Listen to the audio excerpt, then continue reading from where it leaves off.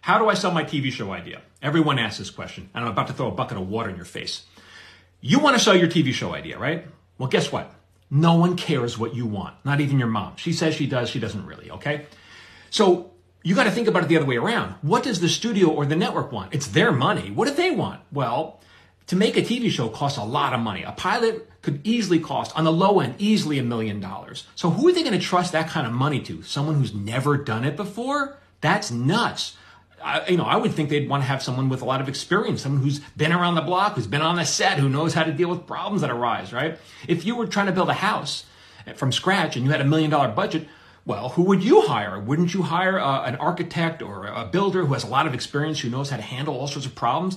Or would you go find the guy who's standing outside of Home Depot? Why not him? He's holding a hammer. He knows how to swing. Because you might hire him to be a worker on that project, but to be the boss?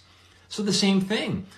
I recommend that you learn how to write a script and get work your way up, as a staff writer, work your way, learn the trade, build some credits before you try selling a show.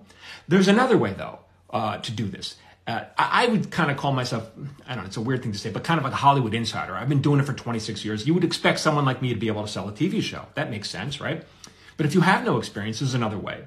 And that is to come in as a Hollywood outsider. And to be honest, the last 3 shows I worked on as a writer were created by Hollywood outsiders. The first one was Maron on IFC. Mark Maron, years ago, was a comic who couldn't get work. He told his manager, hey, I'm going to start this podcast. And the manager's like, what? Why are you going to waste your time on that? This is before podcasts were a thing. He's like, how are you going to monetize on that? And Mark's like, I don't know. I just want to create something great and figure it out later. And he did. He built up a giant audience from his podcast. And then because of that, IFC was like, hey, you got a big audience.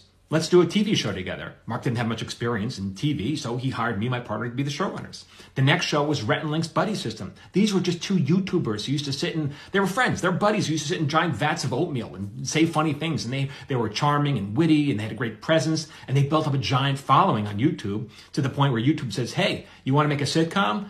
And they're like, well, we don't have much experience. So they hired me and my partner to be the showrunners of season 2 of that. Right?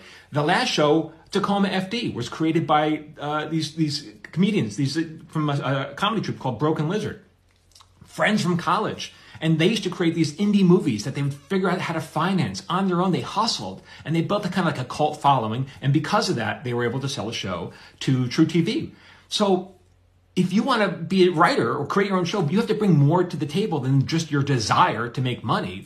You got to bring more to the table. It's possible though.